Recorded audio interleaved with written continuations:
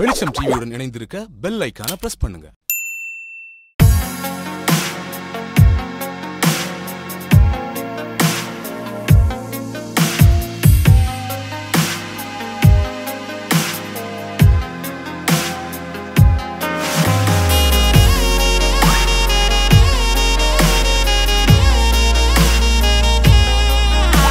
என் பேர் சத்யநாராயணன். ப்ரொஃபஷனலாக நான் டீச்சராக ஒர்க் பண்ணிட்டு இருக்கேன். அது இல்லாமல் ஒரு 3 இயர்ஸாக வந்து டெரஸ் கார்டன் பண்ணிட்டு இருக்கேன். பேஷனுக்காக பண்ணுறது. இதில் ரொம்ப ஆத்ம திருப்தி இருக்கு.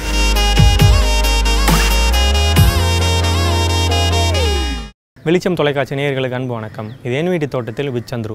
கடந்த நாட்களாகவே நம்ம யார் கூட ட்ராவல் பண்ணியிருக்கோம்னா சத்யநாராயணன் அண்ணனோட ட்ராவல் பண்ணியிருக்கோம். அவர் சொன்ன விஷயங்கள் என்னென்னா, இப்போ இருக்க காலகட்டத்தில் நம்ம செடி எப்படி பாதுகாக்கணும், இப்போ நம்ம பாதுகாத்தா தான் வருங்காலத்தில் மீன்ஸ் ஒரு மாதம் கழித்து அதுலேருந்து காய், கனி, பழம் இந்த மாதிரி நிறைய வகைகள் நமக்கு கிடைக்கும்.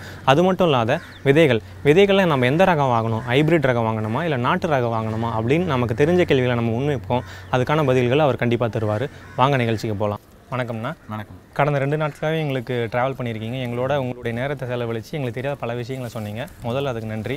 இன்றைக்கி நம்ம எதை பற்றி பார்க்க போகிறோம்னா விதைகள் பற்றி தான். விதைகளில் வந்து எப்போவுமே நம்ம சொல்லுவாங்க, விதைகளை எப்படி தேர்வு செய்யணும் அப்படின்ட்டு. மேக்ஸிமம் நாட்டு விதைகளை வாங்குறது ரொம்ப நல்லது. நாட்டு விதைகள் பொறுத்த வரைக்கும் பார்த்தீங்கன்னா உங்களுக்கு பூச்சி தொல்லை இருக்காது. அதனால நாட்டு விதைகளுக்கு நல்ல ஒரு வீரியம் இருக்குது. அது வந்து அடுத்த விளைச்சலுக்கு அதுலேருந்து வர நாட்டு விதைகள்லேருந்து வர விதைகள் காய்களை சேமித்து வச்சிங்கன்னா அது வந்து முத்துனதுக்கு அப்புறம் அதை நீங்கள் பராமரித்து அதுலேருந்து விதை எடுக்கலாம். அதுலேருந்தே விதை எடுத்து நம்ம அதான் வந்து விவசாயிகள் எல்லாம் நாட்டு விதைகளை போங்கன்னு சொல்கிறது. ஹைப்ரிட் விதைகள் என்னன்னா, ஹைப்ரிட் வந்து உங்களுக்கு கிராஃப்ட் இது மாதிரி ஷார்ட்டாக அவங்க இது பண்ணுறது. அது வந்து திருப்பி வந்து அதில் ஹைப்ரிட் விதைகளை நீங்கள் விதை பெருக்க முடியாது. அதனால ஒவ்வொரு நீங்கள் விதை காசு கொடுத்து தான் வாங்க. இப்போ நம்ம ஒரு வாட்டி நான் போட்டு எடுத்தேன்னா திரும்ப நான் அவங்ககிட்டயே தான் போய் நிற்கணும். அதுக்காக நாட்டு விதைகள் போகணும்னு சொல்கிறது. சரி. அதுக்கப்புறம் நீங்கள் அந்த மரபணு மாற்றம் சொல்லுவாங்க இல்லையா, அது மாதிரி பண்ண மரபணு விதையை வாங்கக்கூடாது அப்படிங்க. அது எந்த சில கடுகுன்னு சொல்றாங்க, சில இதெல்லாம். அது வந்து எல்லாமே வந்து எப்படின்னு பார்த்தீங்கன்னா, விதைகள் பொறுத்த வரைக்கும் ரொம்ப சிம்பிளான டெக்னிக்னா, ஒரு பிராண்டடா ஒரு லேபிள் பண்ணி கவர் பண்ணி கொடுத்துடுறாங்க இல்லையா. ஒரு அந்த மாதிரி இருக்கிறது கொஞ்சம் எக்ஸ்பென்சிவாகவும் இருக்கும். அது மாதிரி விதைகள் தான் மேக்ஸிமம் அந்த மரபணு மாற்றம் பண்ண விதைகள். ஹைபிரிட் ஷோவா இருக்கிறது தான். ஷோவா இருக்கிறத அவாய்ட் பண்ணிட்டு நீங்க சந்தையிலலாம் வந்து வச்சு ரொம்ப மாத சந்தை, வார சந்தை போறாங்க. இப்போ சென்னையில் வந்து பல்லாவரம் சந்தை வாரம் வெள்ளிக்கிழமையில கூடும். அதில் வந்து வச்சுருப்பாங்க.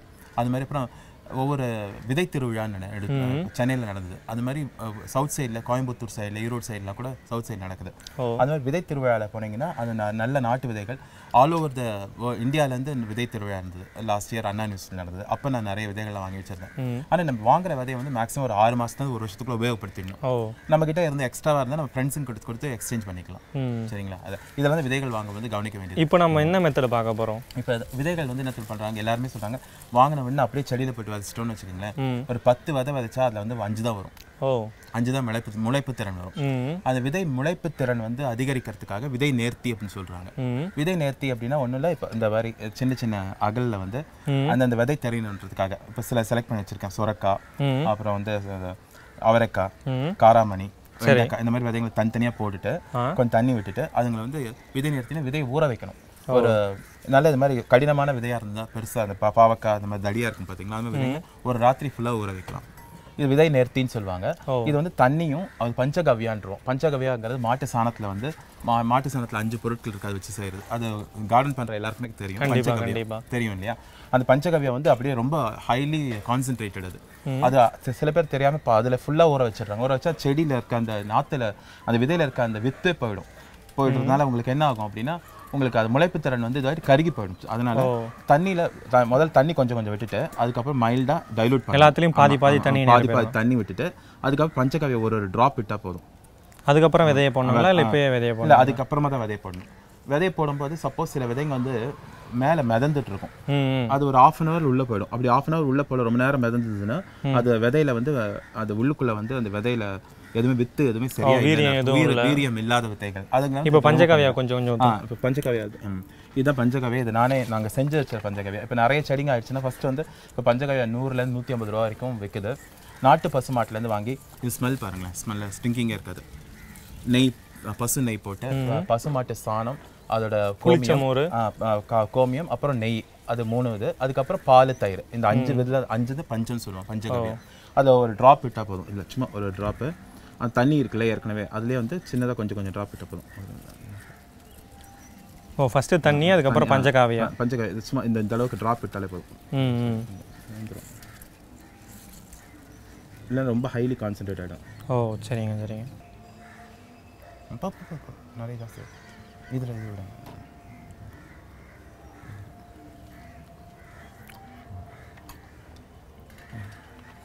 ஃபஸ்ட்டு தண்ணி அதுக்கப்புறம் பஞ்சகாவியா ஊற்றி பஞ்சகாவி வேணும். பஞ்சகாவி சும்மா அது கொஞ்சம் ஒரு இதுக்கும் ஒரு 2 ml 3 ml விட்டால் போதும்.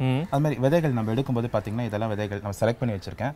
இந்த மாதிரி விதைகள் எடுக்கும்போது 3 சுரக்காய் விதைகள். சுரக்காய் விதை இதை வந்து சுரக்காய் விதை ஒரு இதில் போட்டுடலாம். இது பாருங்க ஒன்றுத்துலேயே எல்லாமே போட்டுடலாம்.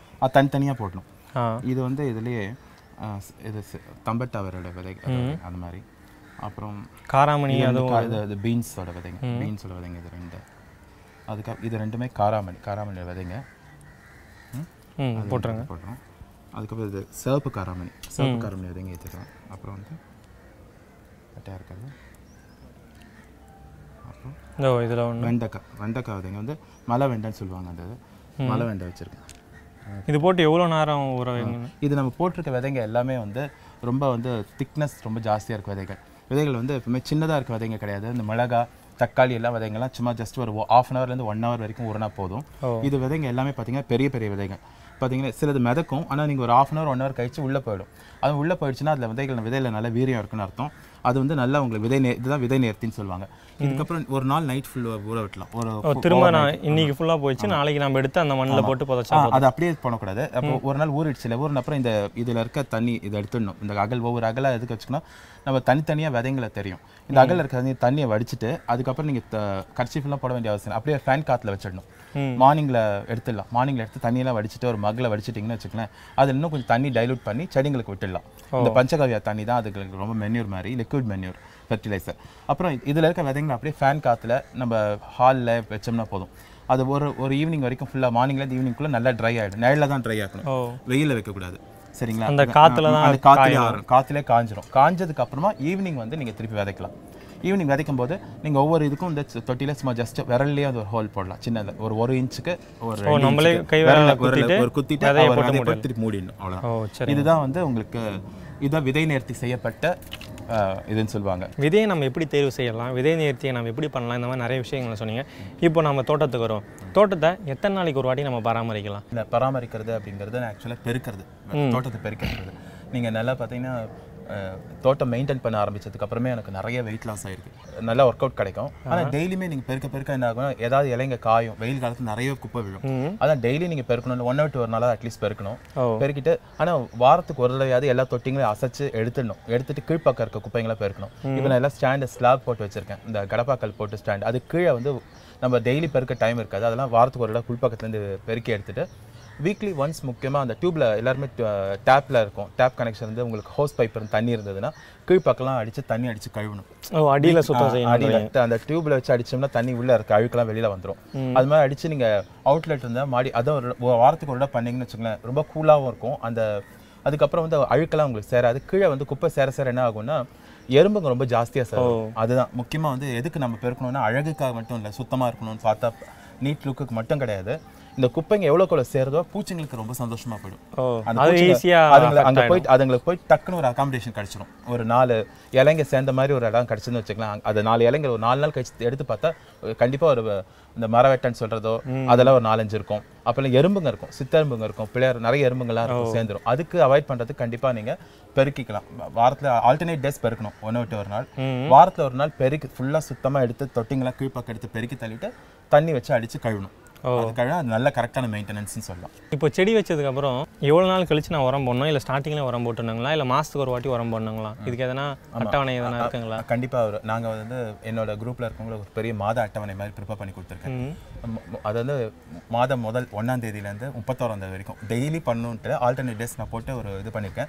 இது ரேண்டமாக சொல்கிறேன். 1ஆம் தேதியிலேருந்து ஸ்டார்ட் பண்ணுற மாதிரி சொல்லியிருக்கேன். அது எப்படின்னா நீங்கள் வந்து பாட் மிக்சர் போட்டு புதுசாக ஒரு செடி வைக்கிறோம் இல்லையா, அந்த புதுசாக வைக்கிற செடிக்கு நீங்கள் வந்து எதுவுமே போட வேண்டிய அவசியம் இல்லை. நீங்கள் ஃப்ரீயாக விட்டுடலாம். ஏற்கனவே இருக்க செடிங்க இருக்குல்ல, அதுக்கு தான் அந்த மெயின்டெனன்ஸ் வேணும்.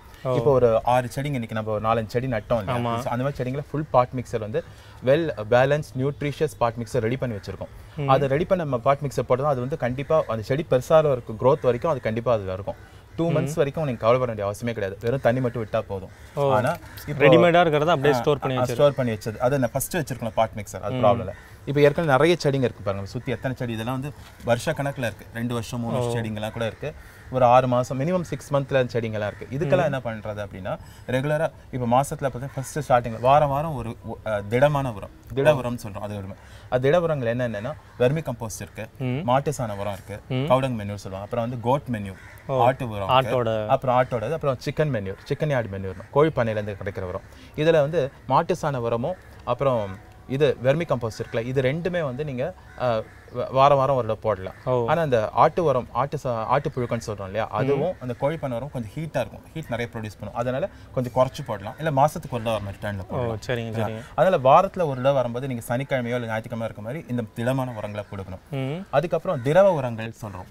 அது வந்து இப்போ சண்டே வந்து இந்த உரம் திடமான உரம் கொடுத்துட்டு அது வந்து அந்த ஒரு சின்ன ஒரு கம்பி மாதிரி வச்சு கிளறி விடணும். ஏர் வேளாங்க ஃப்ளவர் மாதிரி அது கிளறி விட்டா அது திக்காகாம இருக்கும். கிளறி விட்டுட்டு அப்புறம் தண்ணி விடணும். சரிங்களா?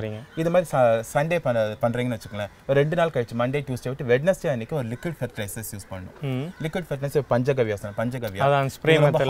ஸ்ப்ரே வந்து செடிங்களுக்கு அளிக்கலாம். இது வந்து லிக்விட் வந்து ஒரு 5 ml இல்லை 10 ml 1 லிட்டர் வாட்டருக்கு டைலூட் பண்ணிட்டு அது செடிங்களுக்கு விடலாம். இது 30 ml சொல்றாங்கன்னா வெயில் காலத்துல வந்து ரொம்ப ஜாஸ்தியா விட்டீங்கன்னா கருகி போயிடும் செடி. அதான் ஸ்டார்டிங் 10 ml ஸ்டார்ட் பண்ணுங்க.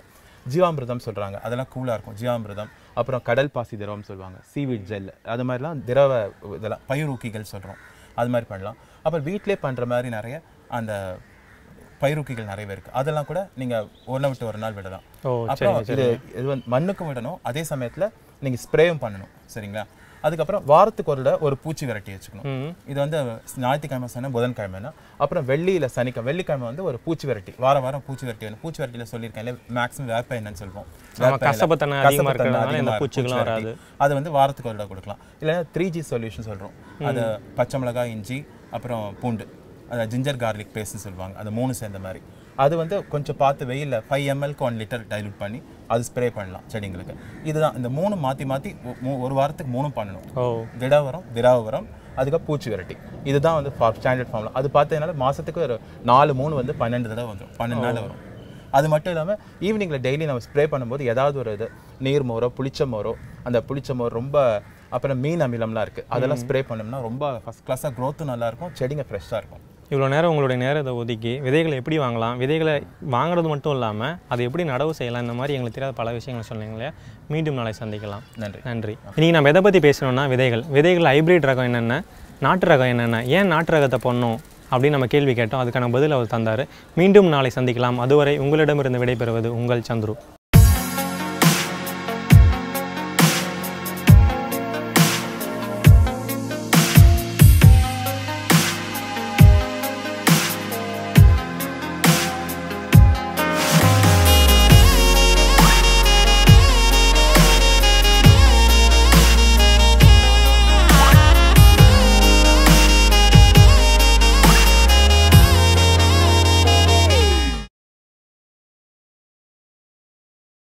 வெளிச்சம் டிவியுடன் இணைந்திருக்க பெல் ஐகானை பிரஸ் பண்ணுங்க.